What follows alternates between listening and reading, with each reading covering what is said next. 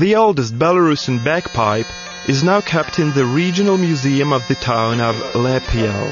If we are talking about the uniqueness of this instrument, then it is in its aesthetics. The bagpipe has the most beautiful patterns and lines.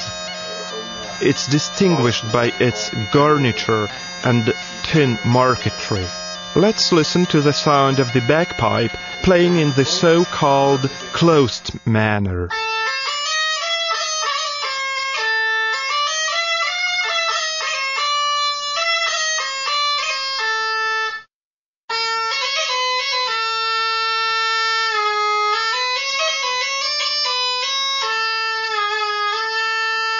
It's likely that this instrument was played to accompany somebody's singing, because this bagpipe's sound is associated with the calendarian and other festive folklore songs from this region of Belarus. Скураны, так, называется мяшок, альбо мех. Вось гэтая трубачка для ўздзімання паветра, яна называлася сапель.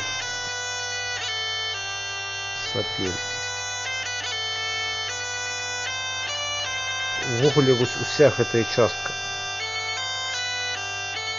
меладычная трубка, называлася жалейка.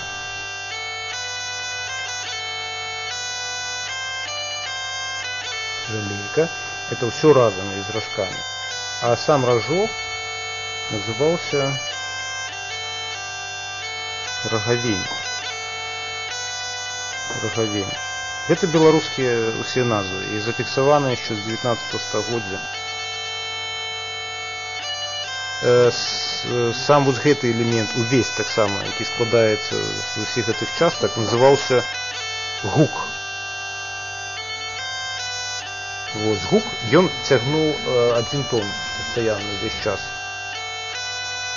Ён складаўся з двух частак. Ну і натуральна вот гэта так само называлася роговень.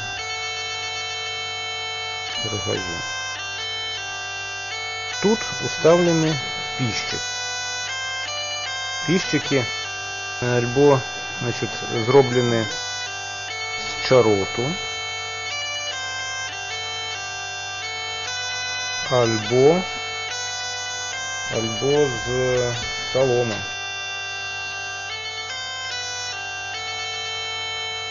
Вот сам язычок. И называется это пищик. Пищик, альбо еще одна назва строик.